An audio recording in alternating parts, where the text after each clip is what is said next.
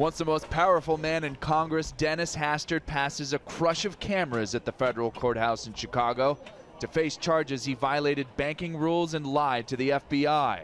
A somber Hastert pleaded not guilty to both counts. Prosecutors say he was involved in a scheme to pay out $3.5 million in hush money to conceal misconduct from his days as a high school teacher and wrestling coach. A person familiar with those allegations told the AP the payments were meant to hide claims he molested someone decades ago. Hastert's lawyer did most of the talking in court, the former U.S. House Speaker only nodding and answering "yes, sir" when the judge asked if he understood the proceedings.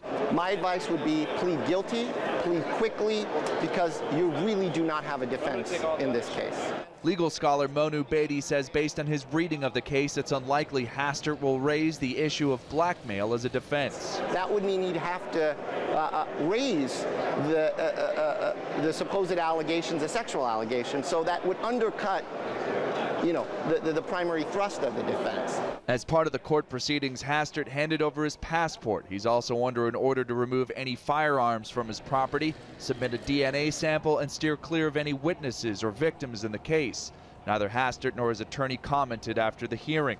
The man, once second in line of succession to the presidency, faces federal prison time if convicted of either charge.